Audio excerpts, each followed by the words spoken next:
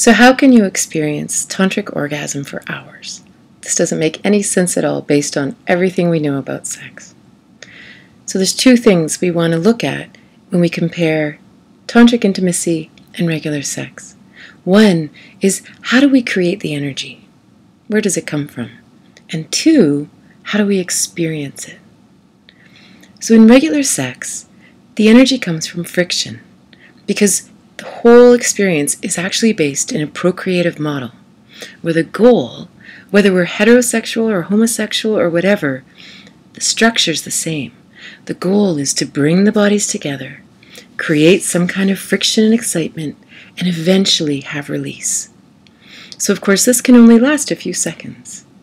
So it's sort of this, it's almost like taking two pieces of wood and rubbing them together and eventually making fire.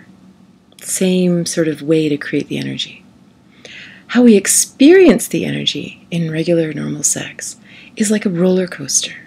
If you were to imagine, you're on the roller coaster and you're going around all the corners and the banks and the ups and the downs and upside down, and it's so exciting and it's so thrilling and titillating. And then in the end, you start to rise up, up, up, and you're going up for this final huge, ride down, and you're going up, up, up, up, up.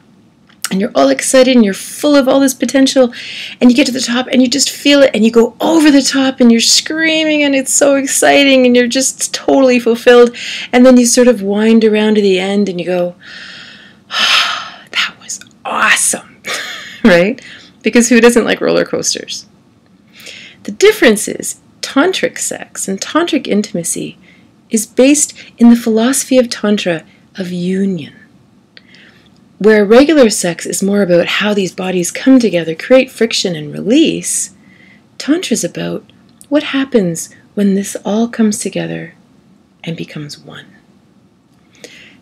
And the energy is more like nuclear fusion. What happens when two subatomic particles come together and unite? Well, we know what happens. It's called an atom bomb, right? It's like, incredible energy, incredible stored energy that we can't even fathom. It's like an infinite, except that in this case, it's not destructive. It's invigorating and revitalizing and phenomenal. But how in the world can this human body experience that kind of power? So how we experience it is a bit more like a river. If you imagine our bodies are like the banks of a river, and this energy is this powerful water flowing through the banks, and it's just absolutely uncontrolled. You have no control over how powerful it is, how fast it's going to go, where it's going to go, what it's going to do. And you just sit there just feeling this incredible energy flowing through your bones. That's a bit closer to what it feels like to actually experience it. But of course, this isn't just a tantric trick, right? Some people are drawn to Tantra because they just want to have this extreme experience, right?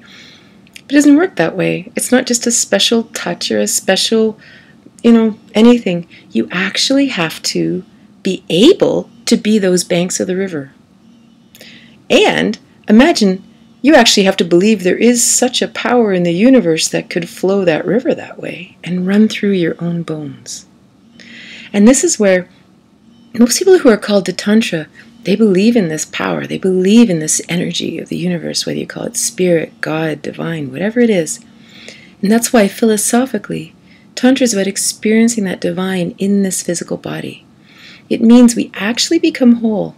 We own our full physicality, our full divine potential, our full energetic spiritual component. And it blends together, infinity meeting a finite body. How does that happen?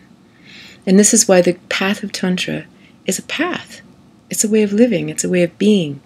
To walk through your life, to walk through work, to raise your children, to have relationships, fully integrating this divine presence into the physical, right? It's a whole different world. So then, of course, you become whole. And then these whole beings come together and we look at each other and we want to share it together. So we drop all of our guards, all of our goals, all of our fears, and completely blend as one. And when that happens, this is when the fusion happens and the energy flows through you. And you can, which is why we focus on breathing and focus so much, because you just have to hold on and completely release all at the same time. So if you feel called to this, to really understand that it is a journey, it's a whole process of truly becoming whole in ourselves. And then, and again, this also philosophically can happen with you in the universe, which is pure Tantra, right? Actually experiencing the divine in every single aspect of our life. We experience it within us. You can actually have this full body orgasm all by yourself. Or you choose to share this with another. And that's when we make love and we have tantric intimacy, and that's when this happens. It's not just a trick, but it's completely different. Hope you have a great day.